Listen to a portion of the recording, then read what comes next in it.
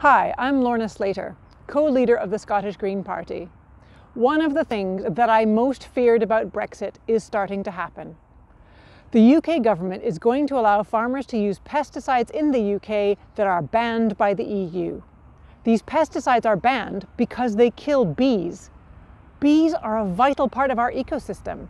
They pollinate many species of plants, including food crops. Humans cannot survive on a planet without bees. The UK government rolling back protections for our environment is exactly what Greens like me said would be the consequences of Brexit. The Scottish Greens are demanding that the Scottish government keep environmental protections.